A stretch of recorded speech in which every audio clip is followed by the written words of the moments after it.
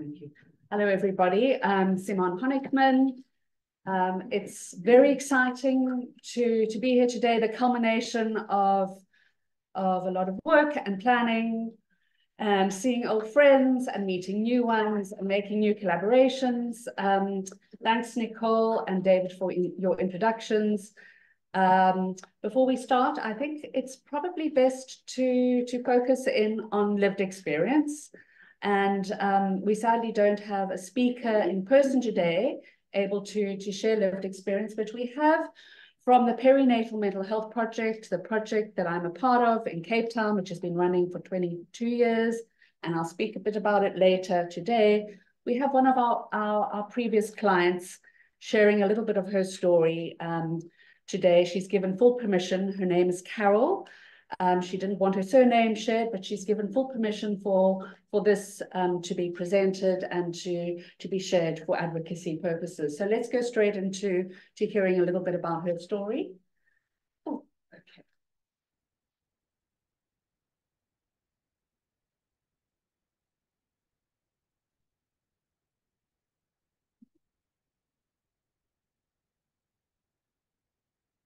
I think it's opening. There we go. It just takes a while.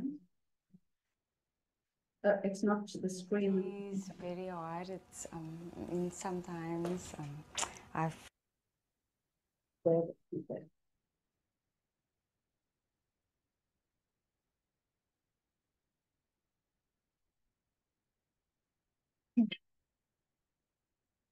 feel I can explode because I'm alone. I'm pre-maternity while I was pregnant, and then one of the sisters approached me and she asked me to complete a form. I didn't know what it was about, and then after completing the form and answering all the questions, they scored my points, and then they told me that I needed to see a counselor.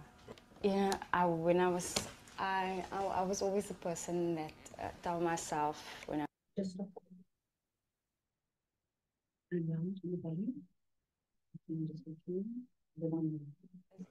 is very hard. It's sometimes I feel I can explode because I'm alone. I'm pre-maternity while I was pregnant, and then one of the sisters approached me and she asked me to complete a form. I didn't know what it was about, and then after completing the form and answering all the questions, they scored my points, and then they told me that I needed to see a counselor. Yeah, I was always the person that tell myself when I was younger, I want to get married and buy a house and then start a family. Yeah. But then I got involved with the wrong guy, and I fell pregnant before I got married. And when I told the guy that I was pregnant, he actually denied it was his child and just took off. I never saw him again. Why me? Why does it have to happen to me? But then I just thought, no, it happens to a lot of people, a lot of women. The day I told him, that was over the phone actually. And I never saw him again. He never saw me pregnant. He never saw the baby. Thinking of why did I get involved with him? How could I be so stupid, It's actually, I punish myself a lot. Pull out the questionnaire. There was questions. I normally, when it comes to your feelings, I normally just, where it says, how do you feel? If it's good or bad, I would just pick good. But somehow, maybe I was reaching out for help. That's why I said yes. Because now I would just say no. Because I'm not one who talks about my feelings. But I agreed and I said, yes, you can make the appointment. I'll see the counselor. Actually, because like I told you, I'm the sort of friend that no one sees my, my sensitive side, or no one knows what I was going through. So I didn't want them to know, And talking to someone I didn't know was actually a good thing, because I knew no one would look at me. She wouldn't look at me because she doesn't see me on a daily basis. I felt much better that it was someone that I didn't know. All those hurts, feelings inside, you know, it's not a good thing because it just made me an unhappy person. And I didn't want to be an unhappy mother, actually. And then I just thought to myself, when I talked to Bronwyn, I don't know how, but I felt much better.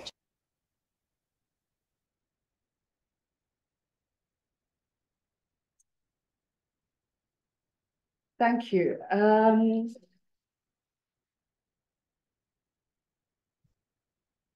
going to be convening the first session today on moving to scale. It's a little bit unlike the other sessions in that we start with our keynote by the World Health Organization. It's going to be a film with several collaborators discussing their work. But just to set the scene about what does it mean to move to scale, all of us in this room and online, welcome. We know that poor maternal mental health is a significant public health problem and more broadly, a crisis for human development worldwide. Those of us working on the continent, as Nicole has mentioned, are aware of the unique socioeconomic, cultural and healthcare systems challenges that make the scaling of services for perinatal women so difficult. We will hear today about the extremely high prevalence on the continent. As mentioned, at least 1 in 5 women will have a common mental disorder, depression and/or anxiety during this period, from conception through to the first year postpartum. And despite this high prevalence, I mean, there are very few health conditions that have such a high prevalence. Despite this high prevalence and the proven human and financial costs,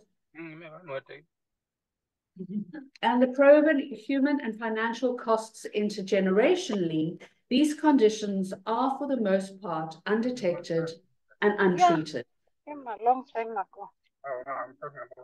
Please, can everyone mute if you're not speaking?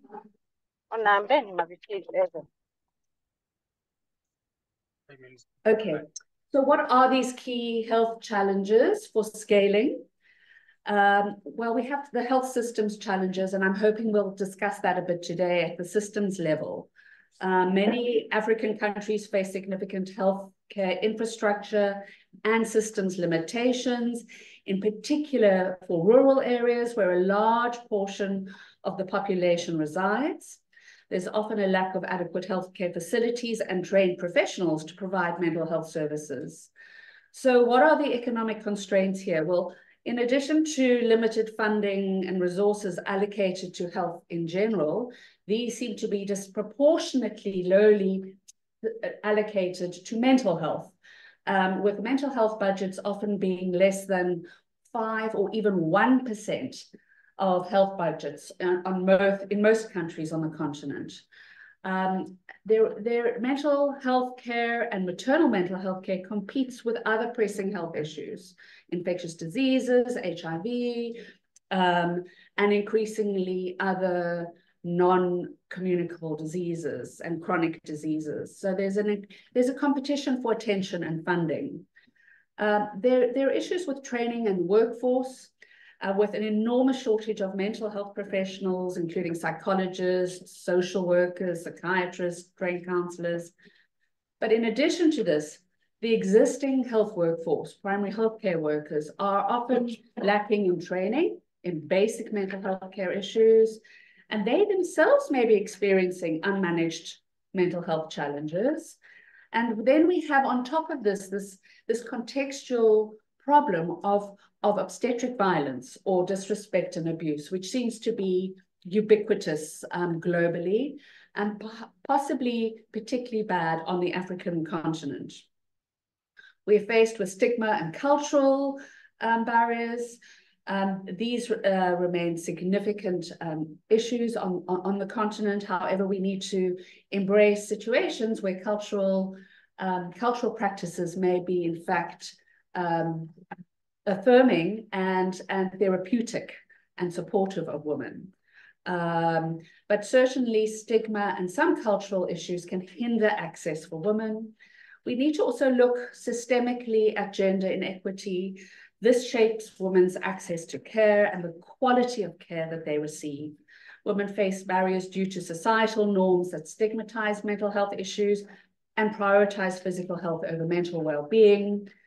And in addition, gender inequities in education and employment can limit women's financial independence, making it harder for them to seek and afford mental health services or any health services. And disproportionate care responsibilities and gender-based violence further exacerbate mental health conditions and are usually not addressed within health service delivery platforms. They're siloed out of the health service platform. So we'll be speaking a bit more later about these social determinants, but I think they're critical to appreciate when we're looking at scale. Several interventions have been tested in pilot projects, they've been implemented in NGOs, or even fully evaluated in beautiful, robust, randomized controlled trials and other trials. However, wherever there's an attempt, though, to expand coverage of these services, or where these interventions are adopted in other contexts, there's oftentimes what we call a voltage drop. Can I just have a show of hands from people in the room? Do people know who knows what that concept means, voltage drop? Okay, this is where the effectiveness of that intervention that was shown in the pilot, in the research project, in the NGO, that effectiveness gets diluted with scale, with the complexity of scaling. So in the real world situation, in broader settings, there's a lack of fidelity and there's a drop in effectiveness to the original concept. And we really need to pay attention to that and think about how we can mitigate against this. So what can we do to scale mental health services, and what can we do to scale them well? Today, we'll hear now from our WHO colleagues about, and others in several diverse contexts, who've worked to scale services or examine what does and doesn't work. And we hope that they will share with us the richness of their experience, the complexity of their experience. And if they only speak about what works well, we must be sure to interrogate, because this is where we learn what did not work. So that's our responsibility. Thank you very much. I'm going to go straight into the WHO presentation.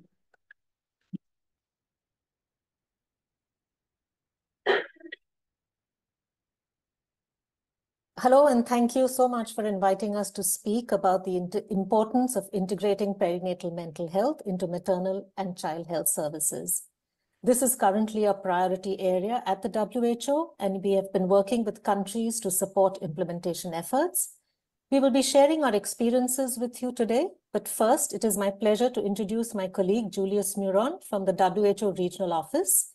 Julius will be giving us an overview of the impact and current perinatal mental health provision in the Africa region. Over to you, Julius. Pregnancy and childbirth is a period of happiness for the family. The reality, though, is 1 in 5 women will experience some form of mental health condition. A majority of those cases will be mild to moderate, depression, anxiety, and mild forms of psychological trauma. The conditions impair functions of the mother, and as we know, especially in our context, mothers take care of the whole family. And when they are not able to do that, then the whole family is really severely impacted. We know that there are some risk factors that increase the risk of mothers developing these conditions. Definitely, pregnancy and childbirth increase the burden on the economic resources that are available in the family. And this increases the risk of developing this condition. But also within our societies, there are changes in the social support system. We know before a woman who is pregnant, who has given birth, receives support from other family members. But because of migration and urbanization, the family setting is becoming small. So the women have to continue executing their function of taking care of the family, which is really a huge task even during that period. Also, we know that women who have pre-existing physical health conditions such as HIV, or those who have complicated pregnancy and complicated childbirth have a higher risk. It's also known that adolescent mothers have unique challenges that they have to deal with, and this also increases the risk of them developing these conditions. This is made worse by the fact that health services are not easily accessible, especially in rural areas, but in particular, mental health services are not available in most communities.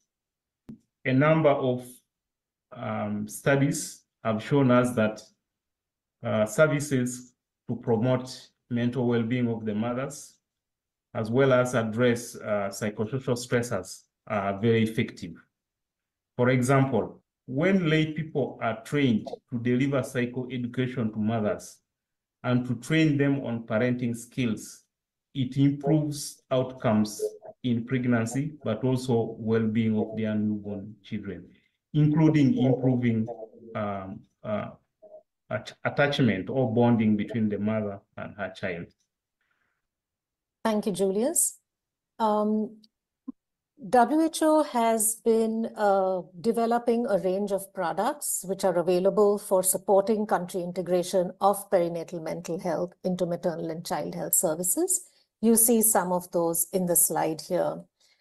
In terms of guidelines, there are recommendations for psychosocial interventions for anxiety and depression in the perinatal period in WHO's early child development guidelines. There are recommendations for screening as well as prevention interventions for depression and anxiety in the perinatal period in the postnatal care guidelines. And WHO's MH-GAP guidelines have a range of recommendations for non-specialists to be able to deliver care for mental, neurological, and substance use disorders. Then we have the planning guidance, which is the how to integrate mental health into maternal and child health services. I'll be speaking about this guide a little more in detail. And to accompany the guide, there are manuals such as the Thinking Healthy manual for delivery of psychological interventions by lay health workers to women with perinatal depression, as well as job aids such as the algorithms within the MH-GAP intervention guide for non-specialists to be able to assess and treat a range of mental health conditions. This guide for integration of perinatal mental health will serve program managers, health service administrators, as well as policymakers, all those who are responsible for the planning and managing of services for women and infants during the perinatal period. The guide aims to develop and sustain an evidence-informed approach to planning mental health services within MCH services. What the guide does is it provides detailed step-by-step guidance along with practical tools to address different dimensions such as policies, planning, training, supervision, financial management, and most importantly, monitoring and evaluation of programs. Over the last year, we have been working in countries to develop integrated care pathways and adapting this guidance to suit specific contexts. I am delighted now, in fact, to pass the floor to colleagues from Kenya, Mozambique, and Tanzania to share their experiences. First, I would like to welcome reflections from Dr. Catherine Wanjiku. She is the lead in maternal mental health at the Division of Mental Health in the Ministry of Health in Kenya. Over to you, Dr. Wanjiku. So today I would like to actually, just as Neerja has said, I would like to explain what we are doing as a country when it comes to maternal mental health. And currently, what is available for us to support the peri-mental health in the country is we have policy documents on that support on the maternal mental health. One of the policy documents we have is the Kenya Mental Health Action Plan, which puts emphasis on the need to actually integrate mental health among the vulnerable group, and it still insists on the preventive and promotive promotion of the maternal mental health. That we have people on the ground that are actually creating awareness on the guidelines that we have come up with on the maternal mental health. And if need, we also paid attention to the pregnant teen On what has been, as I said, what we have been able to do to support the integration of the maternal mental health, we've been creating awareness and dissemination of the current policy documents, as I've said. We've also been integrating maternal mental health into the existing MCH clinic. Of note, our biggest maternity hospital, which is called Pumwani, which is the largest obstetric facility, has a dedicated maternal health unit within the facility. So it's there to offer the specialized, to cater for their mental health, definitely. In terms of our healthcare, we've been trying to do capacity building, especially with the workers that are working in the ANC and MCH clinics. And we plan to have a maternal health technical working group that will be accountable for fostering collaboration among the various stakeholders involved in the integration of mental health into the perinatal health services. That technical working group will also be in charge of minimizing obstacles in terms of its work. And of note is that the TWG will be able to maintain the group focus. When you have that focus, it will actually help with the agenda and the outcome and also the benefits. So far, the lessons that we have learned as we are trying to integrate mental health into the maternal space is there is great importance of having a technical working group. The reason being that maternal health has not been given that much attention as it should be, so there's a big gap.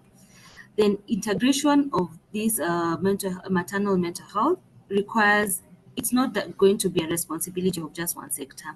It requires a multi-sectoral approach, and it's very important to have a plan. So we have learned that by having a good plan, it's going to effectively enable us to be able to integrate. And having a plan is not just enough. How to sustain that mental health programs, it requires a collaboration of various stakeholders, as we said, and from different departments and areas. And more so, dealing with the challenges or with stigma, it's still a big issue associated with the mental illness, and we are trying to make strides on it. Thank you so much, Dr. Wanjiku. Now we'll hear about the experience in Mozambique from my colleague Alicia Carbonell at the WHO Country Office. In Mozambique, the experience, we started with a pilot in screening maternal depression in the postpartum services. We started in 2018. With this all component, was developed a training package for screening and management the postpartum maternal depression. And with the support from WHO, what we decided to move forward and to do the training in different regions, just to have a pilot to really understand how we can improve the integration of the maternal mental health. We trained 40 health providers that included maternal and child health nurses, mental health providers, psychologists, and this created a team to start screening. And what we are planning is to document, to follow what is being done in these health facilities regarding to the screening and the management of the maternal depression. When discussing the issue, what we learned from the implementation, one thing that was sometimes the nurses that are in this, the preventive services, ANC, postnatal care, child health consultation, they are so very busy. Also, they need to more mentorship, to more follow-up visit for those professionals that were trained in this maternal mental health.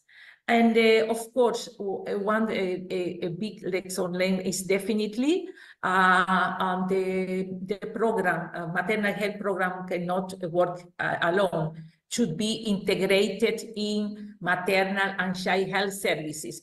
I'd like to now invite Dr. Erasmus Mndeme from the Ministry of Health in Tanzania. I can start it by acknowledging that we have got a mental health program that integrates mental health services into RCH. And the program started on May 2023. And this is started by having a planning workshop that was organized by the Ministry of Health, and this was conducted in Dar es Salaam. And through that planning workshop, we managed to have planned activities, about 7 to 9 planning activities that I'm going to take you through. We had got activity number 1 that we needed to start by doing situational analysis and need assessment. A second planned activity from the workshop is stakeholder engagement. And the third planned activity is to train healthcare providers. And the launching of the program here needed to be ceremonial, meaning that we needed to invite policymakers, community leaders, as a way of starting the public campaign to tell the people that we have now the program, that we need people, the pregnant mother, to attend. We have got a 40 planned activities, and this is going to tie well after we have piloted the program. And this is all about the public awareness campaign. And the 50 planned activities is the policy document. Planned activities is to adapt all the perinatal mental health activities to suit pregnant mothers with disability. We are then planned activities number 7 is to design a framework and formulate perinatal mental health activity indicator, and this will be valuable as we pilot it. That is going to monitor the activity, and then we'll be able to tell the impact of this program over time. And the last planned activity is to ensure adequate allocation of the resources, but we also have got training and the training program, and this is the effort for the government of Tanzania that we keep on training professionals, not only at the higher end hospitals, but also at the primary level. And even currently here at Bagamoyo, we are preparing curriculum for psychology, the medical psychology, that is going to produce one important professional cadre that will provide in counseling and the psychotherapy. With the lesson that we learned so far is the advantage of engaging stakeholders from the start. And we find very valuable insight from stakeholders. They have provided technical work in arranging in a framework of activity planning to the program that is running, but also financial support. This is where we are in Tanzania. We hope for good that the program is going to operate nice, and upon be able to implement all the activities, then we're gonna have a very huge experience and success to share. Thank you very much, and I beg you to stop here. Thank you so much, Dr. Thank you for drawing to our attention and reminding us the importance of all stakeholders working together if we want to do this effectively. Quite a lot is being done across all the 3 countries, and now we are in fact excited to see how this continues to progress. Through this process, we will also continue to refine available implementation materials, such as training guides, screening tools, templates, for example, for monitoring and evaluation, which will then accompany the existing guide for integration, and also to support not only the countries that are already engaged, but also then other countries in the region for improving outcomes for women as well as children and the families. Thank you very much for listening, and look forward to the discussion.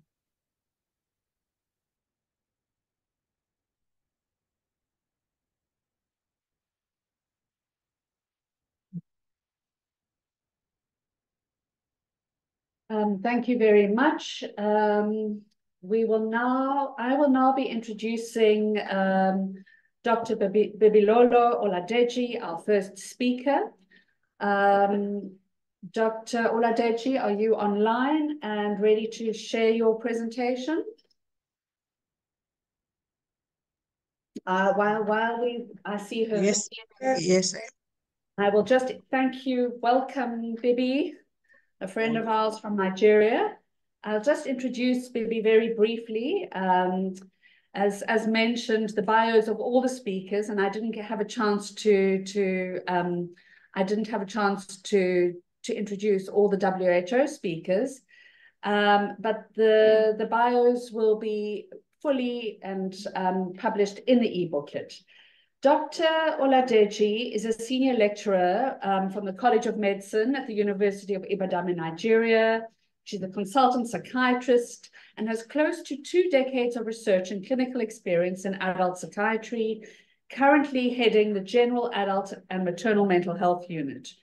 In the context of her research and clinical work, she provides mentorship to psychiatry trainees and junior faculty and has trained hundreds and hundreds of frontline non-specialist healthcare providers to identify and provide evidence-based care for common mental disorders in primary and secondary care. Bibi, if you could go ahead and start your presentation, and then we'll take it from there. Thank you. Thank you. Thank you so much for that kind introduction and this opportunity to share our work. I'll be presenting on behalf of my colleagues at the WHO Collaborating Center for Research and Training in Mental Health, Neurosciences, and Substance Abuse at the University of Ibadan. So because of the short time, I'll just be providing an outline of our work and the factors that enabled our research project to transition to building a foundation and a structure that can enable the larger scale practice for integrating mental health into the maternal and child health care. So I'll provide the context and then speak about the initiative under which our project was funded, provided just a very brief outline of the project and the fallout. And I'll also speak briefly about the challenges and the lessons we have learned in the context of implementing this. So just to start by looking at the resources available for mental health care in Nigeria, our current population is estimated at above 200 million. Nigeria, that's highlighted in red, is situated in West Africa. And we have about 35 doctors serving a population of 100,000, 86 nurses and midwives to a population of 100,000. For psychiatrists, we have about 1 psychiatrist serving a population of 500,000. And we know that all these providers, the more specialized providers, are more likely to practice in the secondary and tertiary facilities that are located in urban centers, which means for a larger population of our population that resides in the urban, in the rural areas, just like Dr. Honikman pointed out earlier, are less likely to have care facilities available to them. The workforce that is available in the primary healthcare in Nigeria are non-physician community health workers. They're the most prevalent. We have a few physicians and nurse midwives working in that context. And for the community health workers, we have about 136 serving a population of 100,000. So, sorry, just to go back to this slide, we work in Oyo State. That's where the capital is in Ibadan, and that is highlighted in purple on the map of Nigeria shown below. So we know that 50% of evidence-based practices that are discovered in research are implemented in real-world clinical settings, and it actually takes about 17 years for such evidence to translate to practice. One of the main barriers to this is that the traditional method is for researchers to generate the evidence and then to try to transfer that downstream to frontline implementers. And as many of us know, such evidence generated from research are actually difficult to translate at scale in real-world settings. So this is one of the problems associated with generating evidence from research and then trying to translate that into practice. So recently, there have been more calls for involving implementers and policymakers right from inception in designing the project. And I guess this is one of the things that informed this initiative funded by 3 Canadian agencies, the Innovating for Maternal and Child Healthcare in Africa initiative. This initiative actually funded 20 implementation projects across 11 countries in West and East Africa. The countries are highlighted in this map. And the goal of this initiative was to fund implementation projects that were aimed at improving maternal, newborn, and child health outcomes by strengthening health system. Our project was the only one in West Africa that was funded and worked on mental health in mothers. So what happened was that in addition to funding the implementation research teams, they also funded what they described as health policy and research organizations, HPRO, one in East Africa and one in West Africa, to kind of coordinate the activities of the research teams and also work with policymakers so that whatever evidence is generated can be used at the national level. And the HPROs were also started with the responsibility of strengthening the capacity for implementation research and also strengthening the capacity of policymakers to make use of evidence generated from research into formulating policy and building the health system. So we had 2 projects funded, but I'll only speak about our main project, which is the scaling up care for perinatal depression for improved maternal and infant health.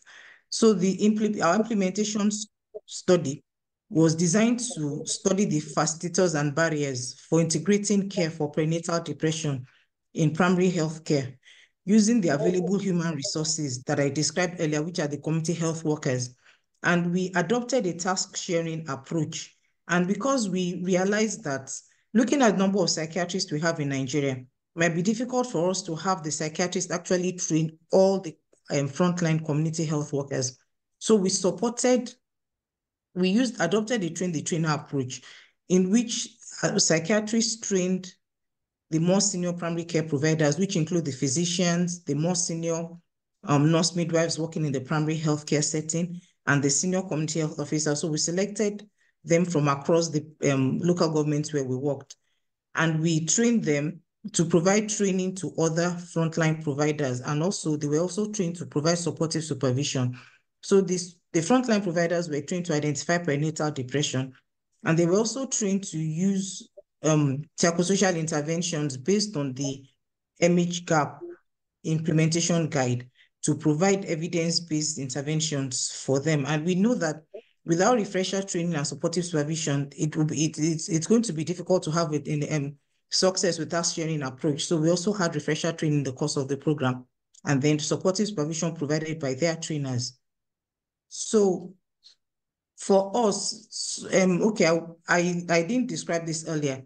One of the key things that the innovation sponsored by this Canadian organization did was for each team to have 3 principal investigators.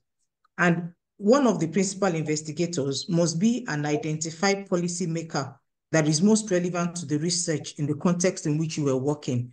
So for us in Oyo State, where we're working in Ibadan, the policymaker PI that was identified was the executive director for the State Primary Healthcare Development Agency. This policymaker is a senior top-level government official. He heads the government agency that is in charge of the primary healthcare in the state. So he had oversight for primary healthcare services in the state. So this principal investigator was incorporated into the research right from this onset, because we had to name him as our PI as part of the procedure for getting the funding, and he was involved right from the design. So we worked with him to design the project. We worked with him to design the implementation in terms of the training, how to go about the training, the selection of the senior workers that were trained, and then also the frontline workers. And he was present at some of the trainings. He also attended every research team meeting, and then we had annual investigators meeting. And the policy organizations were also funded to have national meetings, bringing together all the research teams, because in Nigeria, it was not just us. We had other research teams funded from other areas of parts of Nigeria, to an annual conference where we had policymakers and the research teams at the meeting. So the fallout of this program, which, well, it wasn't really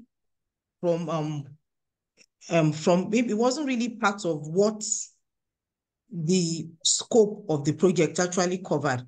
But because of the increased awareness from the policymaker, he went ahead after the life of our project to appoint one of the senior community health workers, who is a nurse midwife, to coordinate the mental health care within the primary healthcare development agency. So he starts to do this senior primary healthcare worker with the responsibility of building integration of primary health into mental health into the primary health care across all the local governments in the state. So what this coordinator has done is to select a senior primary healthcare worker across all the local governments in the state.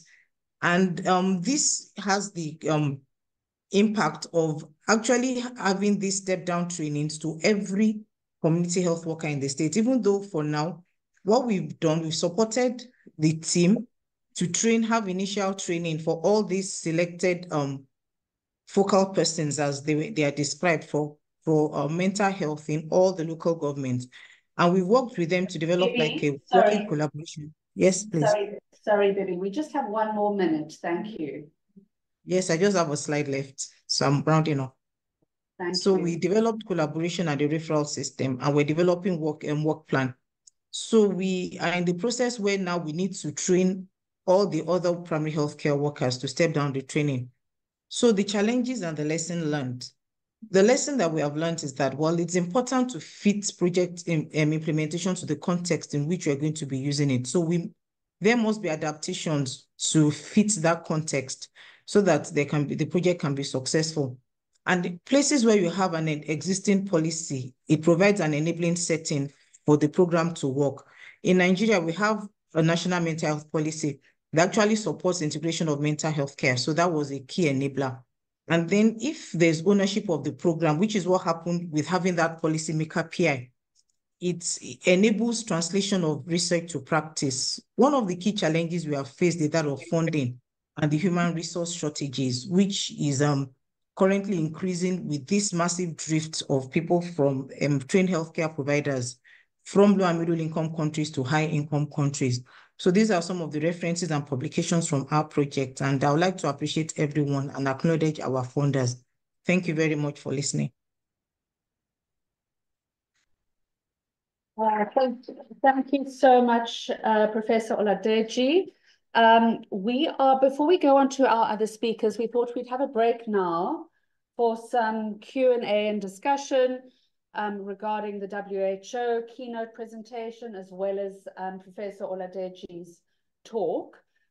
Do we have any? Yeah, we have, apologies, but it seems like people may not be able to chat directly, and we're trying to fix that. The problem is people can't confirm, but if people could maybe raise their hand if they can't access or write anything in the chat, if they have no, okay, because we've tried to activate it, but it didn't seem to work. Maybe we can, we're just trying to do that. If you communicate with the people through the chat on that, and in the meantime, if there are any audience, while you're trying to sort that out. Just to let, we're working on it. Okay, sorry about that for the online people. Maybe if you could just share your camera, that would be great. And if any of the WHO team could also share their cameras. We've got a question. Can we take any questions from the audience in the meantime?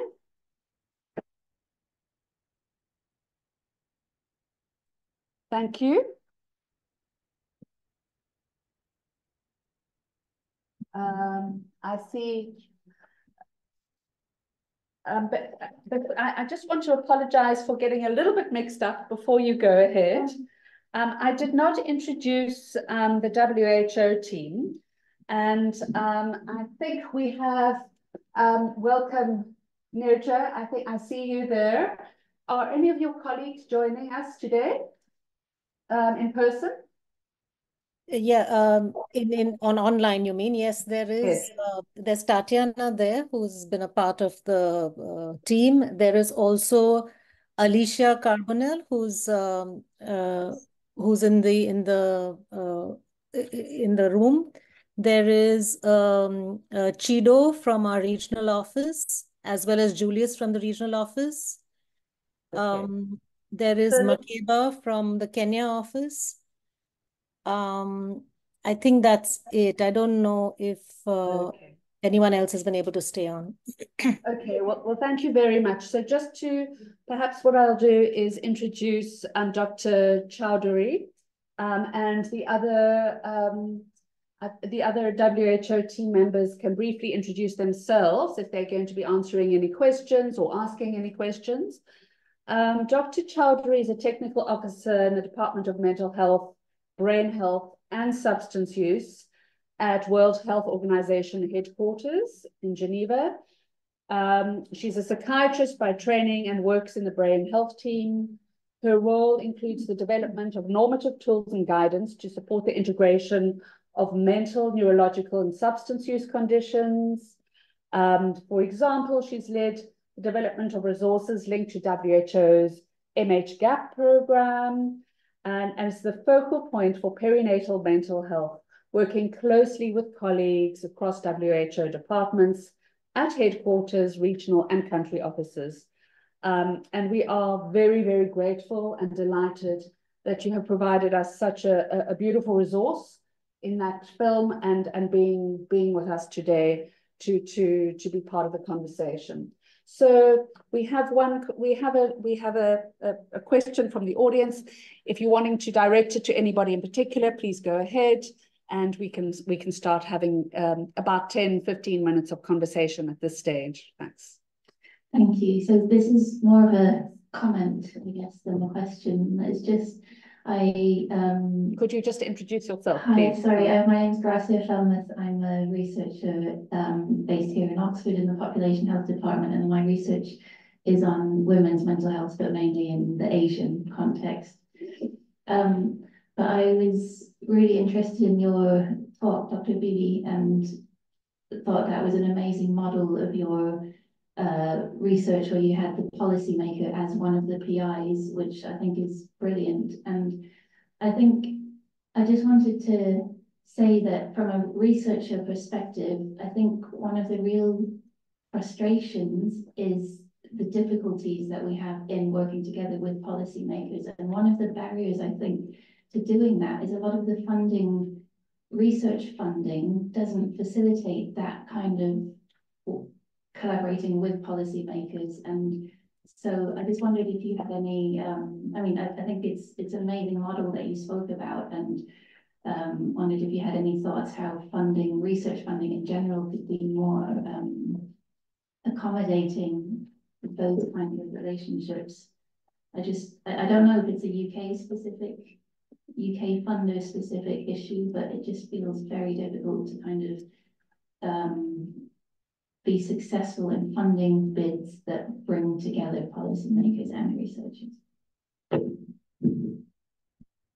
Thank you, Bibi. You want to respond to that? Thank you for that question and the opportunity to speak about this. I think it's a common thing. Usually, research funding does not actually cover policymakers and involving policymakers in the research. But the IMCHA initiative, funded by these 3 Canadian government agencies, actually specified that they wanted policymakers as part of the research. Not just that, they also funded organization, the WAHO, to support policymakers. And, you know, because the WAHO that was funded in that project had that capacity to be able to relate directly with the policymakers, even at the federal government level, it made it easy to have policymakers at every other level involved with the research. So it's just a specific funding with that. And one thing that we learned, it's very interesting working with policymakers. It's totally different from when you are working with just your research team. So I learned a lot from working in that research. The workings of, policy making is totally different from how we run in the universities, and it was a very interesting experience with getting the policymakers involved. So it was just a specific funding, and I think it's something that other funders need to borrow from, because it actually facilitated moving things forward. So it's not a common thing to have funders pay for policymakers or have policymakers involved, but we found that an interesting way to get to move from research to practice, which was what the funders did in implementing this particular initiative. Thank you very much. I mean, perhaps in some of the breaks we can speak about how we can address the sort of different cultures that policymakers work in and researchers work in, and think of ways to have intercultural. It's almost a different context, and to think of transcultural collaboration across these different frameworks. Are we ready for an online question, or thank you? Yes, we had a question. Yes, for various people. No, thank you. Sorry, Ashley, could you unmute the people? We had Debjit Sen from PATH. Sorry, because I can't see the function. If Debjit, if we could unmute Debjit. Okay, I'll have it allowed to talk. Debjit, you should be able to unmute yourself now, or you are unmuted, perhaps. Hi, can folks hear me? That's great. If we could see you as well, that would be brilliant. Can you hear me? Yes, go ahead. Cool. So thanks for the opportunity to attend. And my question was for the presenter from Nigeria. So I was just wondering if you could tell us a little bit more about how the tools were adapted. Like, did you create any job aids, any supportive supervision checklists that to support certain delivery of maternal mental health services? And what does the referral pathway look like? So, for example, if a woman is diagnosed with suspected maternal depression, who does she get referred to? What sort of support does she receive? And is there any sort of community support, like peer support groups that she can access after the diagnosis? Thanks, and over.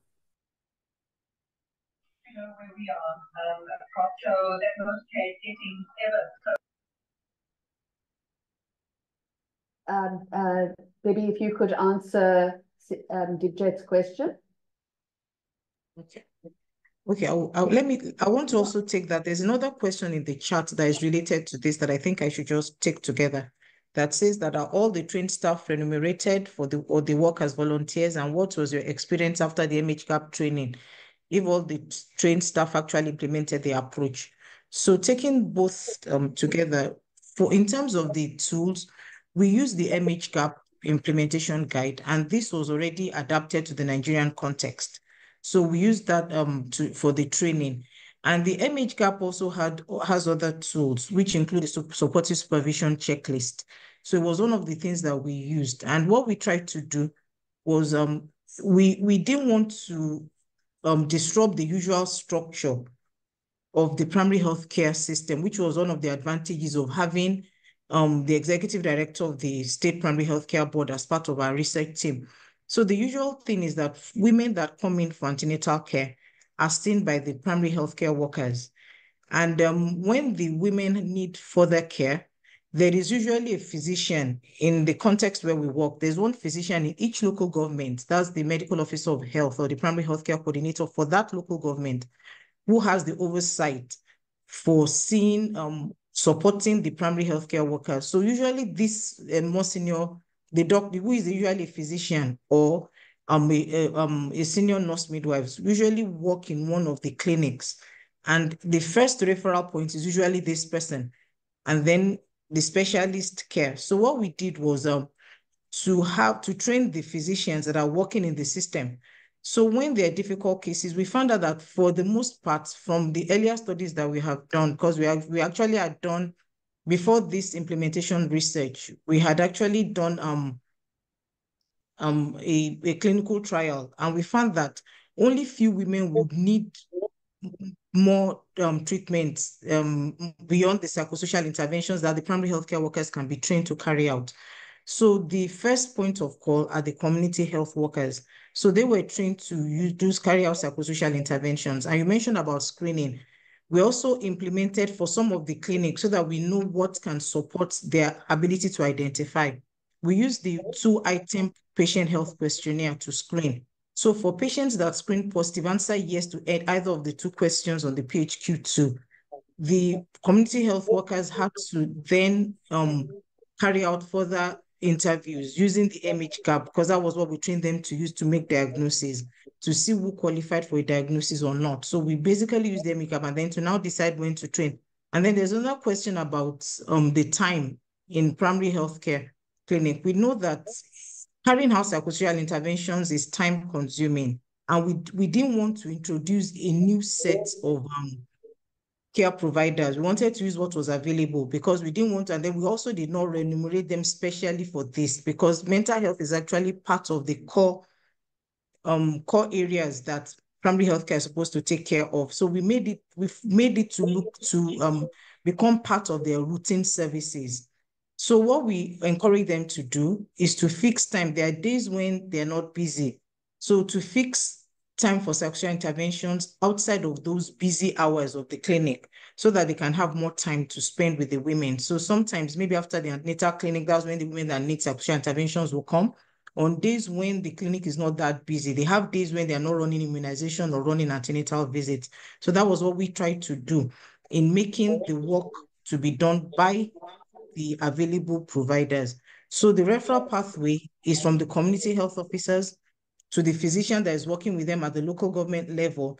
And then when there's a need for specialist care, they are able to, they have access to refer to us at the specialist level. So we tried not to bring in a new set of practitioners into the system. Thank you. Thank you, Bibi, for answering two really important questions together. We have a question from Laura in the audience. Thank you, Laura.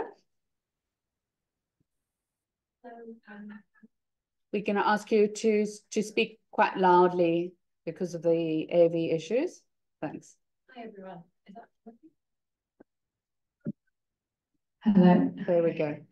So I'm Laura Asher from the University of Nottingham. So it's a question, a kind of follow-on question for Professor Oladeji. So thank you for giving a really nice example, as has been mentioned, about the really meaningful involvement of policymakers in that PI role.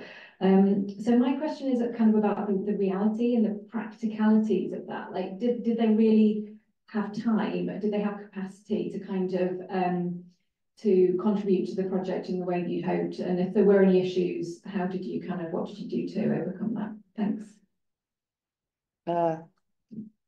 Bibi, thank you. Thank you. I guess one of the things that we had going for us was that the executive director then was part of the people that we had trained in the earlier clinical trial. So was already involved with doing seeing maternal mental health and overseeing community health workers in the local government where he was working then as the physician, and taking referrals from them and supporting them in this work. So because of that, you already had quite some knowledge about mental health and the burden of perinatal mental disorder. So it wasn't difficult for us to get him involved as the PI when we had this new project. So I think we had that going for us because we already had some form of working relationship before this project started. And because of that, was really invested. And the time it wasn't available, the other person that in the community health that became the coordinator for the state, they worked together. So most of the time when he couldn't come, she was the one that attended the meeting. So I think that was one of the things that we had going for us. We already had a working relationship with them. And then they already had been involved in earlier work that we had been doing. So I think that really made them invested in this.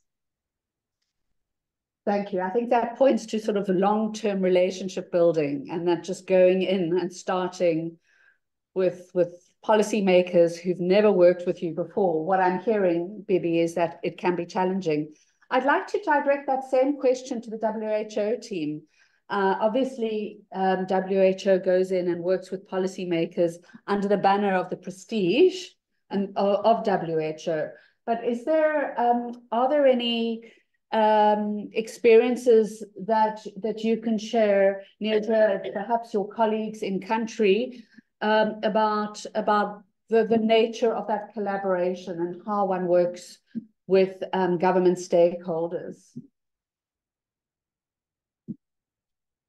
Thanks, Simone. A really interesting discussion.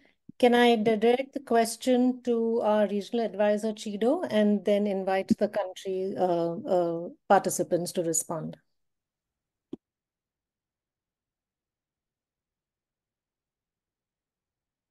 Can we unmute Chido?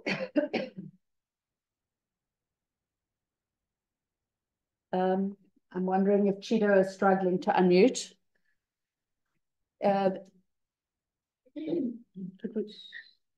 Yes, got it. Chido, you should be able to speak now. Sorry about that. Thank you. Go ahead, Chido, if you can. You should be able to speak. Chido, please unmute. Perhaps, excuse me, perhaps as Chido is just getting on, I work with Dr. Chido. I'm also in the WHO Regional Office for Africa. So I think this is certainly a very important question about how to engage, but also just make sure that policymakers are part of the process for integration of perinatal mental health into the maternal and child health services. And some of the things that we found very helpful is, of course, to bring all these different players in the health sector first together so that they can begin to work together. But then at a higher level is also to bring another level of all the other stakeholders across the sectors, because we know, especially in terms of facilitating activities at health facilities, we have partners who support health facilities. So it's important that we establish a kind of coordination mechanism, both within health programs, but also across sectors. And then we use those platforms to bring a high-level policymakers so that whatever tools we develop get integrated into the healthcare system. So these are some of the approaches which we know are quite helpful. Thank you. Thank you very much. I think we will take Chido's response. If you want to add anything to that, Chido, before we go on to the next speaker for this morning. We have one more question online. If you want, if Chido's not able, maybe we can. We don't really have time, don't we? Yeah. Okay. Well, we have another Q&A at the end of those questions. Yeah. Chido, are you wanting to add anything at this point? Hi, everyone. My apologies. I think I wasn't connected as a panelist, but thank you for the opportunity. And thank you to my colleagues. My colleague Julius had already started answering. But I think I agree with him that there does need to be multi-stakeholder interaction. I think one of the challenges we have in terms of coordination is silos. So many people are doing many things in different sectors, but not necessarily speaking to each other. So platforms like this one and some of the work that has been done in country where there is that interaction between different players so that there's no duplication of what the work that is being done. And there's also meaningful use of the available resources. I think that's my comment on it. Thank you very much. Thank you, Chido. We hope to have more time for questions after the next presentations, 2 presentations, but I'd just like to move straight into those due to time. I'm very, very delighted that Anteneh Asefa has come all the way from Belgium. He is a health systems researcher with expertise and interest in global health, particularly implementation research aimed at preventing preventable morbidity and mortality in low-resource settings. He completed his master's in public health at Addis Ababa University and his PhD at the University of Melbourne. His PhD research involved implementation research to promote respectful maternity care in Ethiopia. He's currently a PI of a project examining the link between disrespect and abuse during childbirth in health facilities and the link to postpartum depression. He's exploring health systems' capacity to improve respectful maternity care and maternal mental health services in urban settings, both in Ethiopia and in Guinea. So we have, we're very lucky to have you join us. Thank you. Thanks, Simona, for the kind introduction. Can you hear me? Mm-hmm. Okay, so as Simona said, I am jumping from kind of very well organized and embedded research on obstetric violence or respectful maternity care and trying to delve deeper into how it is linked with poor perinatal mental health, mainly postpartum depression. So that is how we started this journey back in 2021. So I'm going to give you a brief overview of the MISPOD study. MISPOD is an acronym for mistreatment, which is also like obstetric violence or disrespect and abuse, and POD is postpartum depression. Then walk you through main findings and try to reflect on policy implementation and other practical considerations in integrating both respectful maternity care and perinatal mental health in resource-limited urban settings in Africa. Instead of walking you through this textual thing, I think let me just jump to the framework. As you can see over the left side there are several determinants of poor perinatal mental health, mainly depression. But one missing point here is how mistreatment involves in the process. Mistreatment during childbirth in health facilities. We know that one woman in Africa experience verbal abuse, sexual abuse, even non-consented care and discrimination, sometimes also detention in health facilities at the time of birth in health facilities. But the missing link is how mistreatment plays in the causal pathway of postpartum depression, because there are growing reports of high levels of postpartum depression among women who report mistreatment during facility-based childbirth. So there were a couple of studies which tried to retrospectively assess the link between the two. But the way we approach this issue is to try to longitudinally enroll women and follow them from the third trimester of pregnancy till 6 to 10 weeks postpartum. So in Ethiopia and in Guinea, we recruited women during the third trimester of pregnancy, and we measured all those determinants and then their experiences, and we followed the same women until 6 to 10 weeks and measured again mistreatment and postpartum depression. So this would allow us to have a better estimate of the potential role of mistreatment in postpartum depression. In addition to that, we also tried to explore health system constraints to the promotion of both respectful maternity care and perinatal mental health using the theoretical perspective of complex and adaptive health systems. That is where my expertise really lies. I am kind of a nerd here in this room because I don't have really that very strong clinical knowledge of mental health conditions. And we also tried to explore the lived experience of women who experience depression.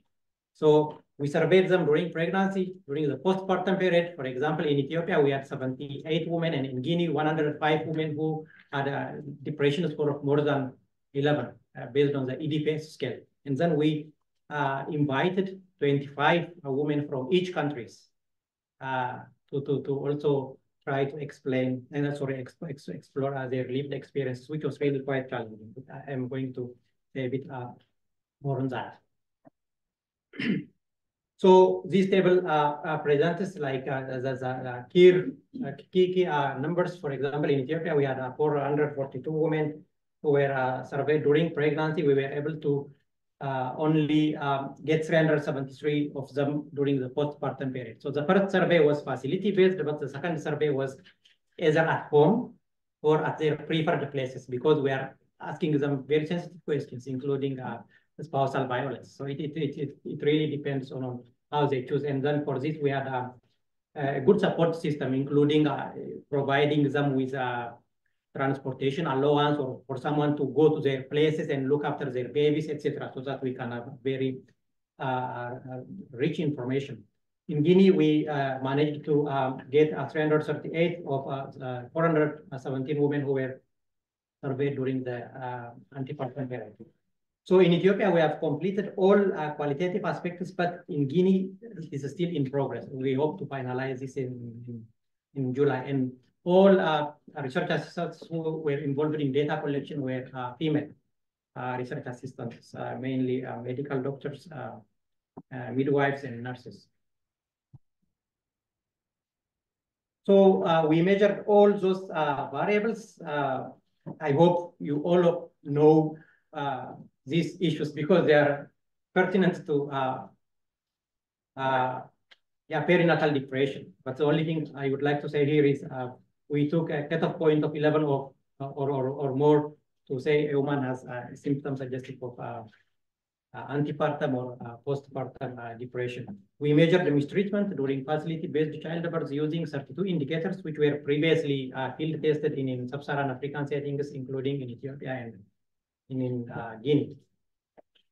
So, as you can see over there, the prevalence of antepartum depression in Ethiopia was 15.6, and in Guinea it was 34.5. By the way, this is the first study in Guinea to research both antepartum depression and postpartum depression. We couldn't find a single paper on perinatal depression to even have like how the problem is like in Guinea. That is why we chose Guinea to also have a kind of like cross-cultural and contextual settings in French-speaking West African setting and in a highly decentralized system with relatively better primary healthcare system, which is Ethiopia. And postpartum depression was still higher than 31% in Guinea, and in Ethiopia it was almost 21%. And mistreatment, as you can see, almost everyone experiences mistreatment in both countries. Intimate partner violence during pregnancy, we asked them, like, in the past 12 months, have you experienced any of these problems? For example, physical violence, emotional violence, and sexual violence. And in the postpartum period, we asked them intimate partner violence since childbirth, which is still very high, and higher in Guinea than in Ethiopia.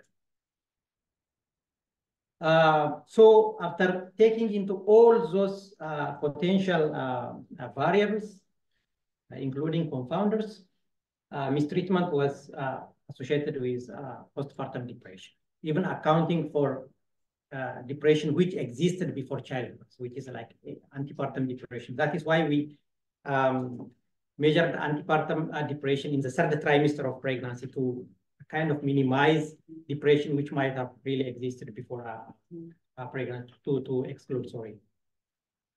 And one very important thing here is intimate partner violence experience is also associated with disrespect and abuse in health facilities. So you see there is a kind of a gender and power dynamics. Those women who are vulnerable to intimate partner violence were also vulnerable to mistreatment. And then this tells us like the need for applying gender transformative and intersectional approaches to really understand this problem, which we are working on it. Going to the health systems part, we tried to identify contributors to poor integration of perinatal mental health. By the way, like we knew that this is a problem, but the issue is what are the factors. So we posited maternal health and perinatal mental health in a complex and adaptive maternal and bigger health system, because it is a system which is open to internal and external stimuli and which adapts itself to various contexts. As you can see over the left corner over there, we have micro level health facility related issues, and then meso level issues are subsidy or kind of like subsidy in Ethiopian context is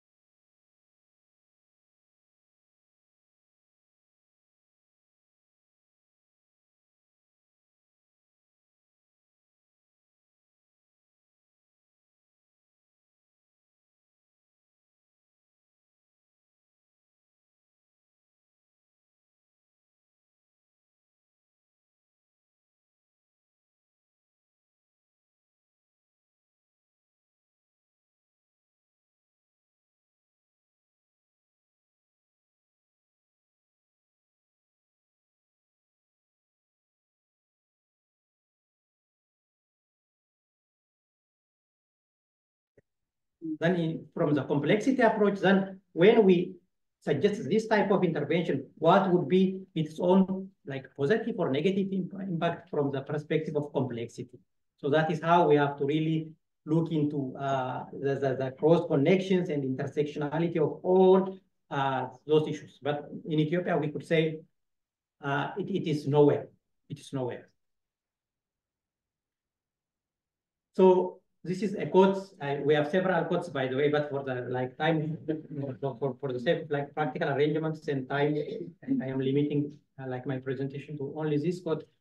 So providers are kind of complaining also. They have mental like issues. They are struggling to survive. But at the same time, we are asking them to promote women. It's not a prerequisite, but they also say like they are also suffering from this problem. They must also be included in the discourse and in the discussion. So as a way forward, we have to approach perinatal mental health from people-centered and women-centered approaches, and we have to also embed formative research to understand this, because we have to build a health system which is going to be trusted by both like women communities and then their partners. For example, when we asked, okay, we found that you have a depression score of like 11 or more. Would you like to have psychosocial support? No, I don't want to go to that clinic, because there is a social stigma and discrimination associated to that. We can also approach this from a bottom-up and top-down health system strengthening, and then we really need cutting-edge implementation research to test, to design, and to scale up innovative PMH interventions. Yeah, so these are like our collaborators, and also I am thankful to the funders of the study, the Research Foundation planners, and the Institute of Tropical Medicine. Thank you. Thank you, Anteneh. Thank you very much. Certainly a lot of complexity there and intersectionality. We can speak about that a bit after our next two speakers. Jemima, I have a message that the mic is off. Is it on now? Keisha, who's online, if you could just confirm with me if the sound is now better. And if I could have the next speakers come forward, and if you could just prepare the presentation for them. And I'll introduce them to you. We've got a shared presentation between Musa Krubally and Katie Rose Sanfilippo, good friends of mine and collaborators. Thank you for coming all the way from London this morning. Musa is a senior clinical research nurse at Barts Health NHS Trust, and also the chairperson of the charity Gambia Healthcare Matters UK. He has an MPH from City University of London and a Bachelor of Science in Adult Nursing from University of Essex. He's also a trained journalist and former columnist for the now defunct Gambia Daily Observer newspaper. So a man of too many talents, and he is going to be sharing with us the next presentation. We have Dr. Katie Rose Mahon Sanfilippo, who is a Presidential Research Fellow at SHPS. Yeah, it's called Health and Psychological Sciences. Health Sciences, and member of the Centre for Healthcare Innovation Research at City University of London. Her current research is investigating how community and arts-based approaches, particularly music, and interventions can be scaled up, spread, and sustained more equitably in the UK and globally, with a focus on resource-constrained settings. And Katie Rose has extensive experience working in the Gambia and now in South Africa as well. So I look forward to hearing their presentation. Thank you.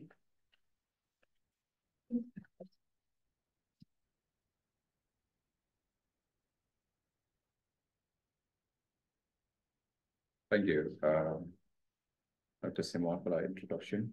Good morning, all. So over the years,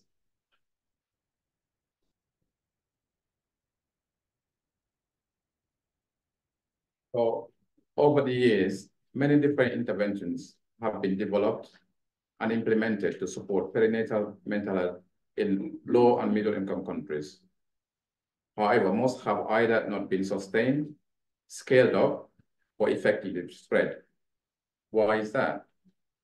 This may be due to a limit in available learning from programs being implemented in a non-study environment and the pragmatic translation of interventions into scalable and sustainable programs in MICs. There is no study which has explored what strategies are necessary to effectively scale up, spread, and sustain complex perinatal mental health intervention in MICs. Therefore, to tackle this, we conducted a scoping review to explore the scope, extent, and nature of research or literature, what approaches or strategies have been considered, and what are some of the gaps in our understanding of strategies and approaches.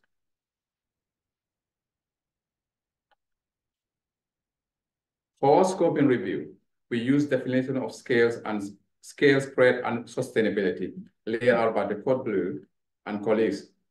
In their paper, they define scale as the ambition or process of expanding coverage of health interventions, and spread was defined as the process through which new working methods developed in one setting are adopted, perhaps with appropriate modification in other organizational contexts.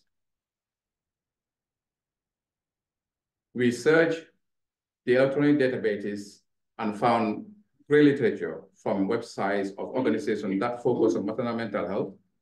We looked at literature from as far as 2010 until November 2023.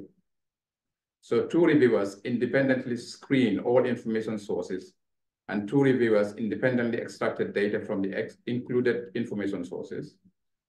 Any discrepancies we found were resolved through discussion with a 3rd independent reviewer. Through this process, we identified 40 information sources, of which 32 were identified through database sites and 8 through grey literature site and citation review.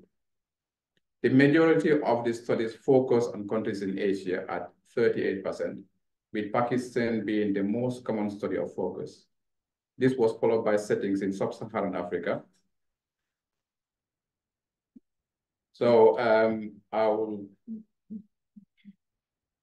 thank you very much. This was followed by setting in sub-Saharan Africa at 33%, low middle income countries in general at 20%, Europe and Central Asia at 5%, and Latin America and the Caribbean at 5%. Most of the identified sources, which were 33%, were published in 2023, showing an increase of interest in this work, as you can see. I will now hand over to Katie Rose to talk about our findings. So thanks, Musa. So once we had our 40 information sources, we did a thematic synthesis, and we divided these into main themes. And today I'm going to talk about them as scale strategies, spread strategies, and sustainability strategies. So there were three main themes that came out from our information sources that describe scale strategies, some of which you've heard today. So the first was diversifying the workforce. And this theme really includes strategies to support scale and increase capacity through training others beyond mental health specialists to deliver complex interventions. And as discussed today, a lot of these are termed task sharing or task shifting. And one example of this type of intervention, which has already been mentioned today, is the Thinking Healthy program, which is aimed to reduce perinatal depression through the adaptation and integration of cognitive behavioral therapy into routine work of community health workers.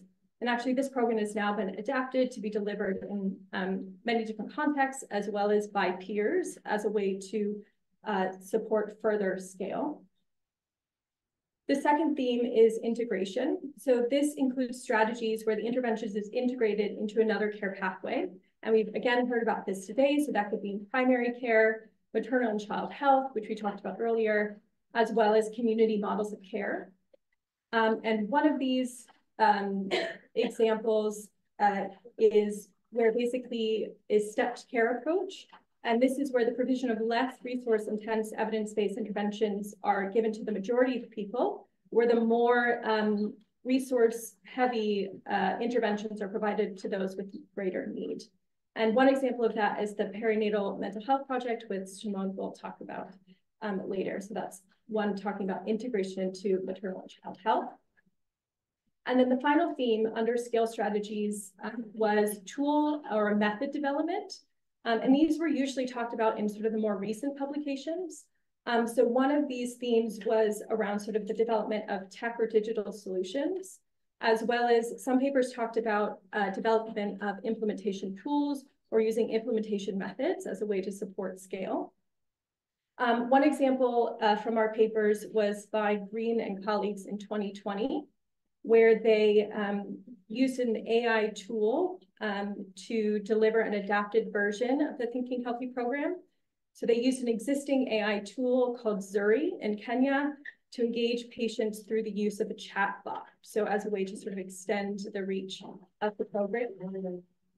I will say that these types of strategies were the most discussed in the information sources that we found, with diversifying workforce and integration being the most discussed themes across all information sources. And then it was really in the more recent information sources where implementation sign methods were directly discussed. So now when we look at spread strategies, we found that adaptation was really the only one discussed. Can people still hear me? Is that yeah fine? Okay. I think somebody's gone out to ask them to desist. That's fine. I'll try and I'll try and speak as loud as I can. Yeah, you can bellow though. Yeah, I'll speak up. So we looked at spread strategies and actually found that adaptation was really one of the only ones discussed, which we sort of categorize as a spread strategy. However, I will say that the word spread or the term spread was not used in any of the information sources that were found. And they described various adaptation methods, which are listed here. And actually, a lot of these methods are participatory methods, which were discussed as very essential, essential in adaptation processes, as well as being helpful not only for spread, but as well as for scale and sustainability. So, and when they talk about adaptation, they talk about them being adapted to a new context, to a new population, or for a new condition. Very few information sources talk explicitly about sustainability strategies. And when discussing sustainability strategies, it was really around sort of training, support, and supervision was one of the main themes that was discussed. And this theme discusses strategies around training and support for those that are facilitating the interventions, especially those that are not mental health specialists. And one example of this is the Cascade model, which was developed by Anteneh and colleagues in 2017. And this was to help support the sustainability of the Thinking Healthy program delivered by peers in Pakistan and India. And in this model, there was a specialist sort of master trainer who trained and supervised a group of non-specialist trainers who then in turn provided training and supervision for peers. So a train-the-trainer model or cascade models. And they explained that this was a way in which to support the sustainability of the Thinking Healthy program. They also talk about voltage drop, which we've talked about earlier. So they talked about how good training and supervision was helpful in avoiding voltage drop, which is where the intervention loses some degree of its potency or fidelity when it's sort of translated from a research context into the real world. And they also talked about training and support as helping with program drift, which is where the intervention deviates from its manualized or implementation protocols. So this type of training and support and supervision was discussed around those concepts. And then the second theme and last theme I'll discuss today was around stakeholder engagement, which again, we've heard a lot about today about the importance of stakeholder engagement. And that includes with policymakers, with people with lived experience, healthcare workers, and community groups. And that a lot of the papers or the information sources that we found talked about this as being incredibly essential for ensuring the sustainability of programs. They also talked about how policy engagement can help with fundraising, as well as redirecting available funding resources, and also help with the incorporation of mental health into sort of mainstream health agendas. So those are some of the main themes that came out of our information sources. So just to sum up, I tried to give some examples very quickly of some strategies that have been used across all the information sources that we identified. We described the themes here and in our hopefully upcoming paper as sort of discrete. However, these strategies are very interconnected and interrelated. And in fact, when we think about these strategies used together, they work to support embedding innovation, which is how innovations are successfully implemented at scale. And actually, many of the information sources describe more than one strategy being used simultaneously. So I think some of the takeaways here is that we need to think about these strategies and how they might be applicable to the work that you're doing. It's important to use various strategies simultaneously, and also to begin thinking about some of these strategies from the beginning stages of intervention development. That's it. Brilliant. Thank you. Thank you so much. And watch the space for this being a paper. Yes. Yes. We're busy drafting that paper. So thank you very much. Under superb leadership. We don't have a lot of time for questions. Hi, Tolu, welcome. Does anybody want to ask a question? Hi, Kileni. Anyone want to ask a question from the audience? Thanks, Estelle. Go ahead and speak in the meantime. Thank you. Thank you. I'm Estelle Sibe. I'm senior researcher at the African Population and Health Research Center. I think we made a question, I think for the last presenter, but also for WHO. As you can see, only 40 studies in terms of implementation research. For me, it's really because we really lacking evidence within the continent. What are the plans, especially from the WHO perspective? We're talking a lot about piloting. We heard about Mozambique, Kenya, and Tanzania. But what are some of those plans? Are we thinking of also implementing exemplars, a bit like the family planning ones for maternal mental health in Africa? So from the WHO perspective, what are really some of those plans that they have in mind? Also thinking of sustainability. Thanks. Thank you. I'm wondering if there are any of the WHO team who's still online who would like to answer Estelle's question about future plans. I know that many of the colleagues from WHO needed to move on. Yeah, I'm afraid Neerja has the apology, she had to go. Okay, okay. I am part of a working group where we're looking at developing toolkits and implementation, really practical sets of tools and implementation, so that the guide that was published at the end of 2022 will now have an associated how to pack with options. So I think that's in the works over the next year. And so there will be a supplementary approach where countries can then take these tools, adapt them, choose from options, and then implement. So that is the strategy as far as I know in terms of the toolkit development. But there will be emails that you can ask the colleagues directly. Do we have an online? We're going to be alternating in-person online just for parity's sake, and hope to get to some more. Thank you. A question from Karabo Mokwena. Karabo? To ask you to unmute, please. Go ahead, Krubally. Hi, hello everyone. My name is Karabo Mokwena. Can you guys hear me? Yes, perfect.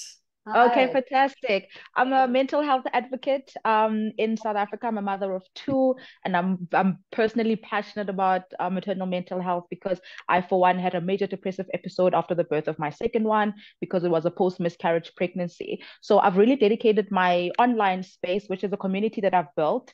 And I'm just wondering if there's a space for that. I can see you guys are doing incredible work from an academic point of view and policy, and I'm wondering if there's a place and a role for digital online advocates and how we can play a role in amplifying your work and also kind of raising awareness with mothers that are interacting with digital content. I think that's my question. Do any of the speakers want to, are you directing that to any speaker, Krubally, in particular? Yes, I'm directing that to anyone. Do any of the speakers want to respond? How we bring in the advocates? Musa, as a journalist and communicator. Okay. I think that something came out of the work that we did was the importance of sort of participatory methods, which definitely ensure that people with experience and advocates like yourself become quite central to a lot of the work that we do. So I think in terms of really being able to develop innovations that are relevant and helpful and then can be spread and implemented, that type of collaboration with people like yourself is going to be essential. Thank you. Thanks, Krubally. I think there is huge space to bring in advocates like yourself. I think we have one of our other conveners also from South Africa who can perhaps talk to, are you going to be talking to this question? No. Okay, thanks. Then I think we have the next question, Karina, thank you.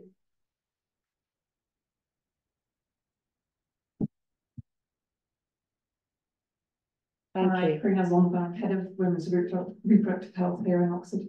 I've been really well inspired and also shocked by some of the statistics that we've all heard here this morning and the great presentations about what's happening in the implementation sphere. My question is very general. I mean, a lot of the studies we've heard about is about how to tackle the problem as it arises, as it happens. I wondered what was happening in the sphere of education of sort of younger girls and boys at sort of school level. We've talked about stigma, we've talked about attitude and respect for each other, etc. I wondered if any of the studies are also sort of moving into sort of the younger age groups and actually yes, educating girls and boys,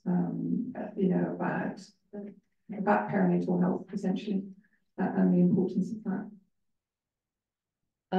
Is there anybody from the group who would like to respond to that question? Anybody with expertise or experience in the matter? Karina, I think this is an under researched field. It's a field with but however, I think there is definitely a move and a trend in perinatal mental health work. It's a new one to go into preconception work and into prevention work, but I think it's in its embryonic stage, to use a pun, pre-embryonic stage. People, I think there are very few examples of people working in school systems with youth but it is emerging. Is this a response to that question? Thanks. If you just start speaking, and we'll get the mic to you. Thanks. My name is Asefa. Can you speak up? Development and Health Economics at the University in Amsterdam. So I don't know about any interventions or programs that look at perinatal mental health in schools, but there is a lot going on in terms of gender attitudes and sexual education in schools, trying to change gender norms. And I think that's where it should start, because a lot of what we've heard today is also related to gender inequities, gender-based violence, and norms about how to treat women or not. So working with young adolescents and teenagers about that, I think will be the first step, even before going into really the specific perinatal mental health. Yeah. Thank you. Is there a question online? Yeah, I mean, maybe we can get, so Tatiana had her hand raised and she had a comment, and I know she's also working on similar issues and with WHO. So Tatiana, I'm going to unmute you or ask you to unmute. If you could please. Go ahead, Tatiana, with your question. Okay, great. Can everyone hear me?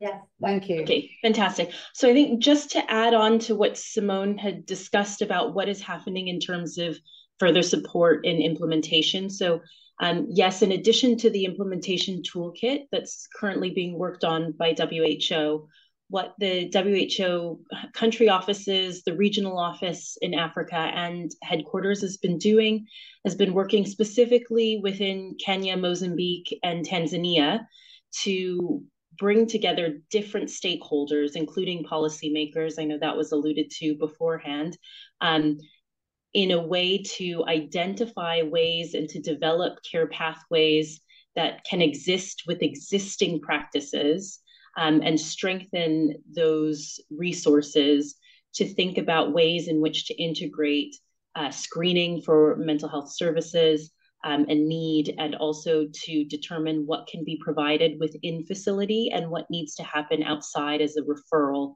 and where those referrals will happen. So I've just come back last week. We were in Tanzania at one of these meetings, and we talked about kind of differences between mainland Tanzania and also in Zanzibar. And even within those two contexts, within Zanzibar, the differences in terms of who you would refer to and what's happening within those communities. So really thinking about and tailoring to what is happening in each setting, I think, is the important bit.